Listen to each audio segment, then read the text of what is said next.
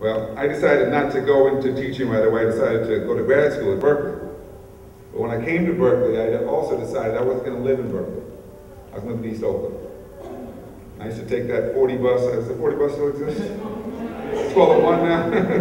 Down Foothill, all the way to Berkeley. I used to think, you know, it was about a 30, 40-minute ride. It was like I was going through two different worlds, from East Oakland to Berkeley.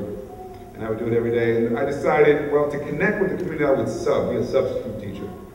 And I would go both because it could help pay my bills while I was in grad school, but also a good way to get to know the place where I lived. And at first, it was a great experience for me because although I was assigned to middle schools typically, because young men, they felt, could handle middle schools, and that meant that you had to be able to be highly entertaining, right? Because middle school kids had a lot of energy, and if you were a sub, they knew you wanted to be back the next day. They got a field day with you. But I figured I learned quickly that if you came in with a plan and you could engage them, it could work. And so I found, okay, something was working for me.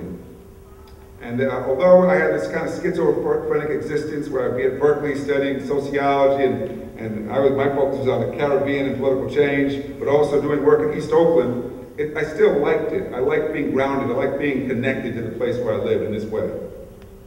So they sent me out to Elmhurst Middle School. And I got a call that morning. She said, we're going to send you out to Elmhurst. And she said, and the dispatcher usually doesn't have a conversation. She said, I'm just going to warn you right now, it's a bad school. I said, really? I said, why so bad? She said, you'll see, but I'm just letting you know ahead of time. Bad school. I think, how bad could it be? So I go out there, it's way out there, it's practically in Sandville. It was way, way out there, 98th Street. And I'm the art teacher for the day. And I'm thinking, art. That, you know nothing about art, but how hard could that be, right? I'll draw, they'll draw, we'll all draw together. We'll have a wonderful day making art. First period, it worked. We sat and drew, and I said, wow, this is a wonderful, I don't know why people think it's bad. The kids were even telling me it's bad. I don't see anything bad about this. We're drawing and having a wonderful time. That was first period. Second period, I noticed I have a lot of people in my room. Way more than are on the roster. I said to the kids, I said, why do I have all these people in here? They said, well, they heard it's a cool sub in the art room. So people are coming. I said, well, as long as we all draw, it's all good, right? But after a few minutes, it's clear that drawing becomes a lot less interesting than talking and throwing crayons.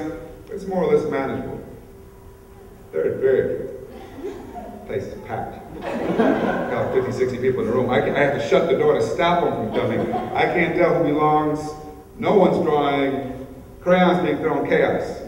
I'm starting to get stressed out. At one point I hear a banging on the door, and the door has a glass window on it. The girl is banging on the door with her umbrella. It sounds like the glass about to break. So I go to the door, I said, young lady, what's your problem? She says, let me in that effing classroom.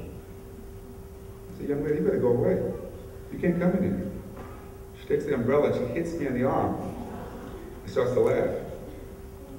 I said, little girl, I'm a substitute teacher. After school, I'm not a teacher at all. If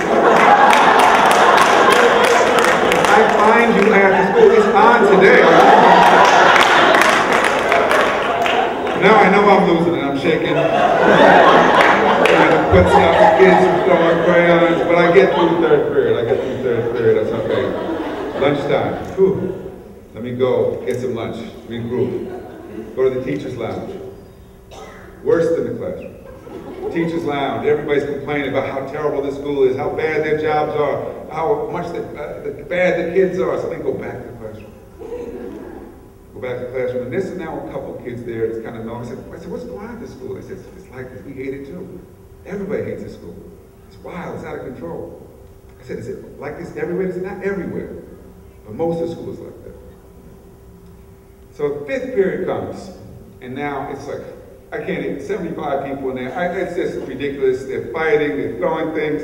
I call the phone. I said, listen, I'm not staying. I'm going home. You don't have to pay me. You need to send someone down here to take over this classroom. I have a bad headache. I got to go home. So they said, okay, we're sending someone down. So I start to walk out the office. I run into the principal. I said, I have to tell you something. You're the principal? She said, yes, I am. I said, this is the worst school I've ever been to. She said, I know. I'm trying to get out of here myself. I said, well, you know, this is really bad. I can't understand why it's so bad. She said, well, before you go, I want you to go down the hall and see Miss Brown's classroom. She said, it's not bad everywhere. I said, well, that's what the kids told me. I said, yeah, go see. I go down the hall, and I knock on the door, and I see a normal classroom. It's a math classroom. Kids on task. She's teaching. I even see some of the kids were throwing crayons early. They're working. It's amazing. I say for the whole period. And the period, I said, well, Miss Brown, what are you doing there? She says, what do you mean, what am I doing? She said, I'm teaching. I said, well, the kids here, they're on task, they're learning. I said, this is not the rest of the school. It's all out of control. She said, I know. She said, but not here. I said, why not? She said, because the kids know I don't play. Kids know if they're here, they've got to work. If they act up, I don't even send them to the office. Because then nothing's going to happen there. They have to work. They have to stay with me. I said, well, whatever you're doing is working. And you need to help them. They need some help here. She said, that's the one thing I won't do. She said, because I learned a long time ago, the only way to survive here was to stay away from the adults. I will help the kids. I will stay late. I will tutor. But I don't go to faculty meetings. And I barely speak to any of the adults in the school anymore. And as I left that day, I thought, how sad. How sad that the school had basically someone who had the answers to what it took to educate those kids, right there in its midst, but did not know how to tap into that knowledge, that skill that was right there. And that is actually a metaphor for public education.